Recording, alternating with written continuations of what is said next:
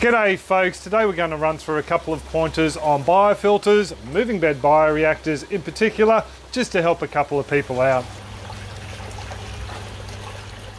As the intro suggested folks, we will be looking at moving bed bioreactor today. It's a bit hard to see it. There we go, you can see the media moving now. The reason I'm doing this video is I saw a question come up today on a facepalm group from Rhonda. G'day Rhonda.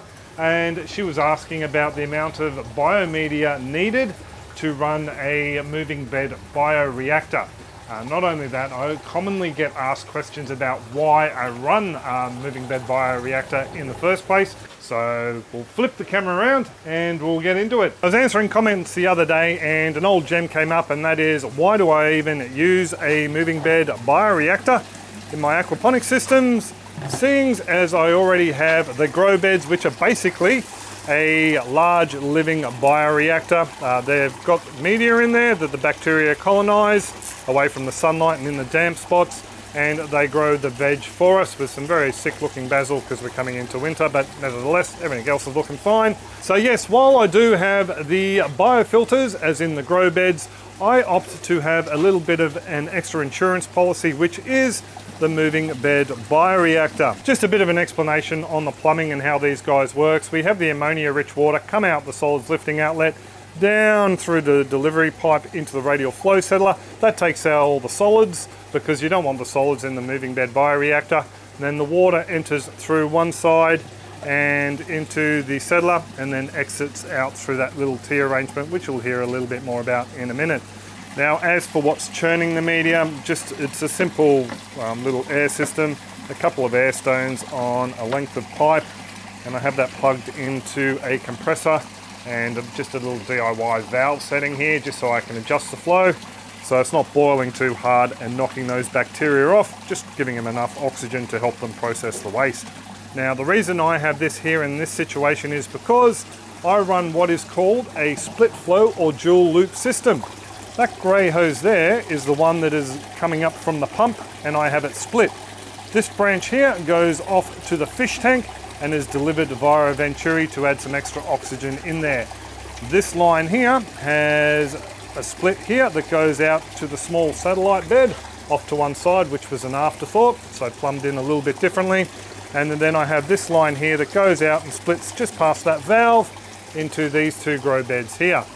My issue was because I had a inlet coming directly from the radial flow settler into here when I first started this system, the water rich in ammonia was being picked up and delivered back into the fish tank, and I could actually detect ammonia going back into the fish tank. Now, that is not a good situation to be in because all you need is a pH swing or a temperature swing, and that ammonia could be in a form that is toxic to the fish. So that's when I decided to pop in a biological filter to try and help process that waste from the fish into fish-friendly nitrates before it was pumped back in there. As for why these split loop systems are good, I have them set up this way so I could basically turn off all the taps to the grow beds, take them out, move them down the back, which I will be doing very soon. A video on that you may have already seen already, but there will be one coming to the channel, and I will have no worries whatsoever about these fish getting any toxic ammonia or nitrates back in there and knocking them on the head.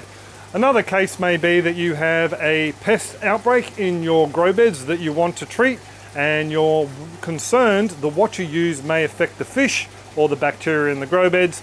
Well, if that's the case, you can turn off those grow beds, and you can rest assured that if you have sized your moving bed bioreactor correctly, that will be able to pick up the slack and process any of that ammonia and just have it running as basically a small aquaculture system for a small amount of time. So that's pretty much why I run these in the system. They're just basically a little bit of an insurance policy, because the last thing you want to have is, all your fish, not that we're going to see them because it's a bit cold and they're down the bottom, keeling over with nitrite or ammonia poisoning. Now, as I mentioned towards the start of the video, these grow beds are living biological filters. So you don't need one of these little jobbies here in every build that you make.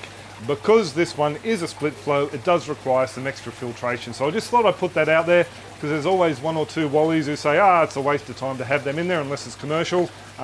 Yeah, no, you don't need them in every system, but it does help with certain designs. Now, to begin with, I did run a slightly different setup. I had the water coming out of the radial flow settler into a trickle filter. I basically had the water coming through some shade cloth, which creates surface area to process the ammonia, which was fine when the fish were small. Then I graduated up into a pack of the same media that is in the bioreactor here, and then eventually I decided that wasn't doing a good enough job, so I graduated back up into this unit here, which, by the way, is slightly undersized. So yeah, that's pretty much why I've set up this moving bed bioreactor and have it in the system. Very long-winded explanation. I've actually had a few questions about setting up biofiltration and radial flow settlers over on my Backyard Aquaponics beginner's guide. Links and a bit of a spruik coming up for that. I won't bother you with it now. But I had Tyler ask me about setting up moving bed bioreactors and radial flow settlers. So one of the things you can do on the guide, rather than me sitting there and try and type it out, I can film a video explanation of what I want to help him with.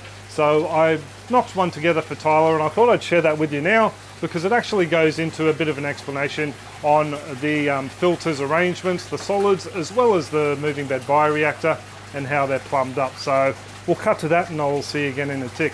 As for the moving bed bioreactor, well, this one here is very much undersized. Just to give you a bit of a heads up on retention time, because you do have that larger fish tank, it's about double the size of this one here in volume. From memory, I think you said it was 500 gallons. This is around about 250, 260. It means that you won't have as much time or retention time in that solid settler. The water will be moving fairly fast if you are turning over the water once to 1.5 times an hour. Just to give you an idea, this one here is roughly 1500 litres an hour, I think, and it was around about a 6-minute retention time. Now, the same sort of rule of thumb applies to your moving bed bioreactor. You want roughly at least a 6-minute retention time in there, so the bacteria have enough time with that nutrient-rich water to be able to process the waste. As for plumbing it up, I'm pretty happy with this design here. You could basically swap this out. You could make this the outlet and that the inlet, like I did in my old one, or have the water delivered through the top here and taken off down from the bottom. So I can't pull this out now, but I'll try and find an old photo or a bit of video from when I put this together. So now I've got water coming in here. It's time to do the internal plumbing. What I've got is a section of pipe with slits and holes drilled in it, and an end cap with the same. And this is just going into a T that will fit on the outlet. So all those little slits will just stop any of the biomedia going out. And on the top there, I've just got another little grate. That'll stop a siphon from initiating, lets air in there, but also stops any biomedia from falling through if it does overflow. It basically gives time for the water to move from the top of the pack here down through the media, and then where it's processed, and then out through the bottom here. Now this one here has under a 3-minute retention time.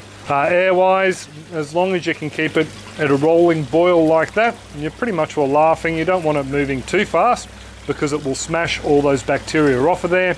You just want it rolling a little bit to help get that air through there, so all the bacteria have a chance to get some oxygen. And also it does help to knock off any of the loose solids, because you will find there will be some fine solids that make it through your radial flow settler into the moving bed bioreactor itself. Plumbing wise, I would suggest that if the tank and the filter are going to be bumped a lot and the pipe work, probably don't go with a uniseal, go with a bulkhead fitting. These ones here don't leak at all, perfectly fine, because there's no weight pulling down on them. I've cut all the pipes so they fit nicely. You will have problems with uniseals if there's a lot of weight on them. They can turn to pull out if the tank wall is a little bit too thin.